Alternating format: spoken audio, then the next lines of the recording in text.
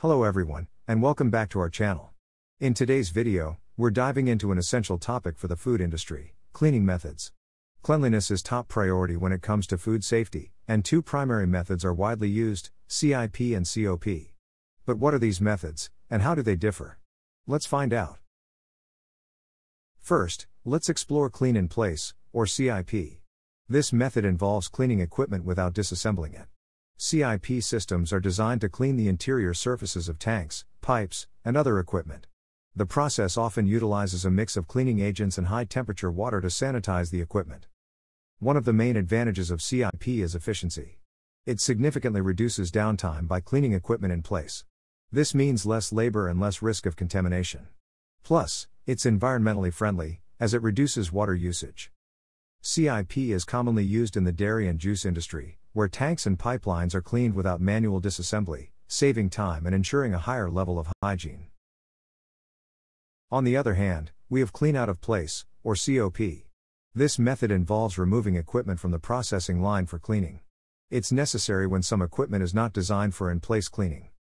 COP has its place in the food industry, especially for equipment that has complex parts or is challenging to clean in place. It allows for a more thorough cleaning of all equipment surfaces. A classic example of COP is the cleaning of meat grinders.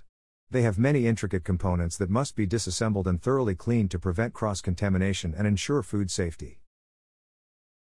Now, let's compare these two methods. The most significant difference lies in whether the equipment is cleaned in place or removed for cleaning. Clean in place is known for its efficiency and reduced downtime, while clean out of place ensures more thorough cleaning. Choosing between them depends on the specific equipment and your operational needs.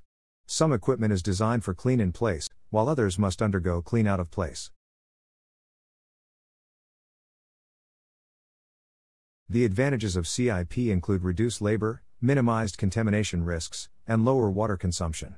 It's particularly useful for tanks and pipes with a simple design. COP offers a more thorough cleaning of complex equipment. It's suitable for items with intricate components, like conveyor belts, mixers, and filling machines.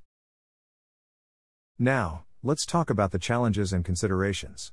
For CIP, you need well-designed equipment to ensure it's cleanable in place. For COP, it's essential to consider equipment accessibility, maintenance, and costs. Remember, to optimize these processes, follow recommended guidelines and practices. It will keep your food processing facility clean and safe. In conclusion, CIP and COP are both vital cleaning methods in the food industry. The choice between them depends on your equipment and specific operational needs. If you found this video helpful, don't forget to hit the like button, share it with your colleagues in the food industry, and subscribe to our channel for more informative content.